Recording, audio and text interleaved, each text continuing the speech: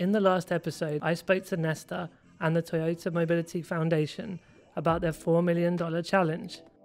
Through supporting innovations that incorporate intelligent systems, they hope to change mobility forever.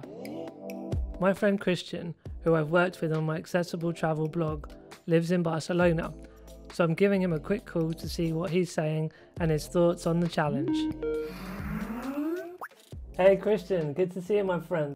Hi, Martin, how are you? Cool, well thank you for speaking to me today. I guess if you could start with what some of the things about your wheelchair that you would like to be improved and some of the challenges, yeah? The wheelchair of the future is a very important tool for us because it's the key point for being more included in the society. I'd be interested on your thoughts about young disabled people and what they would be needing and wanting from the wheelchair of the future. Yeah, as you know, most of us don't want to be in wheelchair because it's ugly and it's not cool. But if the wheelchair is cool, young people want to be in that wheelchair and will be proud. Yeah, so they have more positive identity of being disabled by having the cool wheelchair. We are not in the 90s and we need another kind of wheelchairs. So thank you for your time today. Thank you also. So I'm just going to have a little look on some of the replies to the hashtag and see what some of the people have been saying. Oh, and there's a friend of mine here, Mick Scarlett, who is talking about the need for an inclusive environment as well as innovative technology. So I think Mick could be a really good person to speak to. Hello, my name is Mick Scarlett and I am a wheelchair user. Look, here it is, there they are, wheels. Good to see you again, Mick. Nice to catch up as always. So obviously we're chatting about the Toyota Mobility Foundation challenge, and I saw your video that you uploaded on Twitter. So yeah, it'd just be great to hear a bit more about your ideas, really. When designers are thinking about how to adapt and modify wheelchairs, one, they make sure they've always got disabled experts on board. Absolutely essential. Yeah, absolutely. You need a wheelchair user there to advise, but also to remember that even if they're an expert and they're trained and they're a designer, they've got to think bigger than their own experience.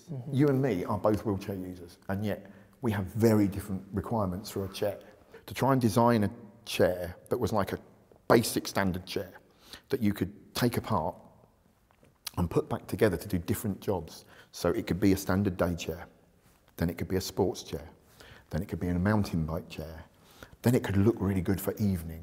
And I think that that would be a way of really opening up the market, because at the moment we have to buy a chair for every different job. This is why you need disabled people to be in part of your team. That's very important. Is that we know those little niggly issues, but we can say, don't go straight for the big monster, don't go straight for robot legs.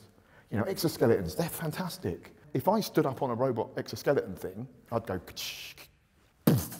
and then fall over. I mean, having said that, anyone out there that wants to build a fantastic robot body, you know, Iron Man, all for that. Thank you as always, Mick. It's good to catch up and hear a lot more detail about what this amazing wheelchair could look like. Thanks, mate. It's been really interesting chatting to people from the disability community. I think overall, lots of the things I was experiencing and thinking from my personal perspective, but interesting to have that reaffirmed by many people. There's also some really new and other areas I hadn't considered at all. Now I'm on my way to visit Cameron Malik, who is the CEO of Disability Rights UK. It's going to be really interesting to hear his insights as somebody that works with a lot of different disabled people.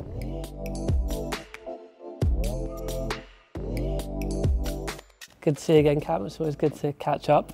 What would you like to see happening in the future, and what issues are they having around mobility? There's a lot of work going on in the kind of intelligent systems arena.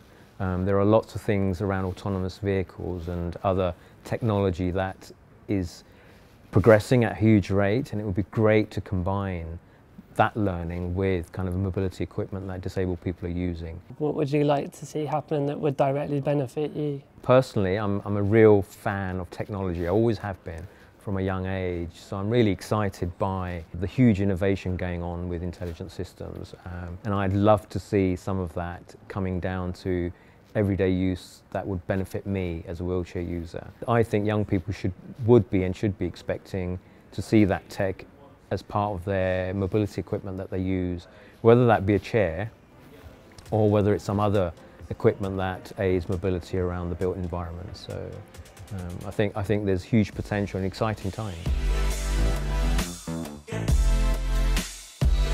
Speaking with my friends in the disability community, it's clear there's incredible scope for development in mobility, from improving the aesthetics to creating modular solutions.